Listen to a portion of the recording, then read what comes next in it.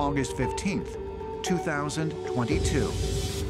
Newsweek magazine publishes the provocative headline, "Best UFO Picture Ever, the Calvine Photo, found after 30 years missing." This photograph from the Calvine Hills in Scotland is crystal clear, it's in color, and it shows this just magical looking 100-foot long diamond-shaped craft that is clear as a bell.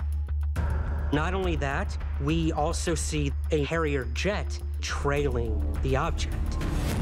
As soon as this photo was released to the public, people went crazy. It was a big deal.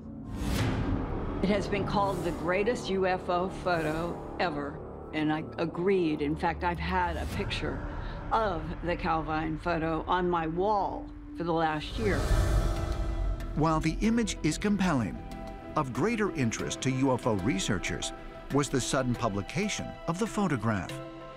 It was taken 32 years earlier, in August 1990, by two hikers outside the small village of Calvine. The identities of the two hikers have never been revealed. But according to the story, they delivered the photos to Scotland's biggest newspaper, the Daily Record. They had 6 photographs, and they go to the local newspaper to have them published. And for reasons that are still not clear to this day, this Scotland newspaper, instead of immediately putting these 6 incredible photos on the front page, which is what I would have done as a reporter, somebody calls the Ministry of Defense in London, and they are ordered to send the photos and the negatives from the newspaper to somebody in the government.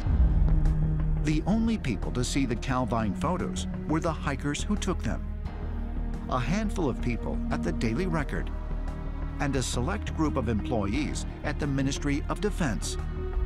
Among them was former Ministry of Defense UFO investigator Nick Pope, who was present for classified briefings regarding the images.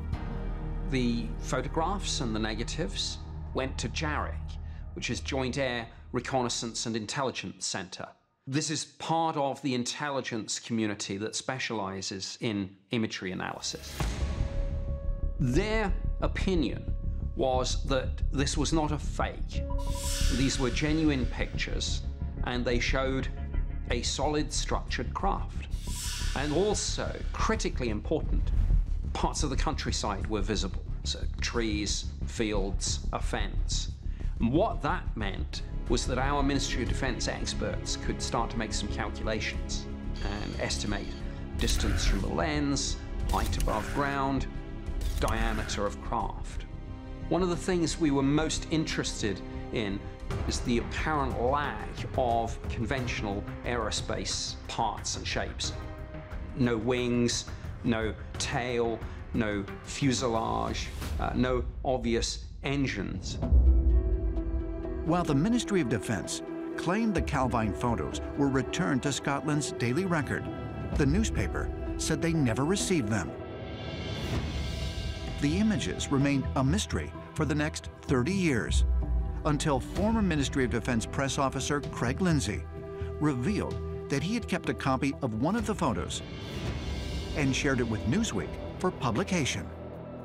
Craig Lindsay managed to keep a print of one of those negatives, thinking at the time, you know, I might have one of the greatest photographs of all time here. He kept that in his possession and kept it quiet for over 30 years, and we've got now the clearest photo of what potentially is a craft of non-human origin. While it is unknown exactly what happened to the originals, some believe the Ministry of Defense secretly took measures to ensure that the photos would never be seen by the public. My theory is that the Ministry of Defense bought the photos and the negatives, and the witnesses effectively signed a non-disclosure agreement.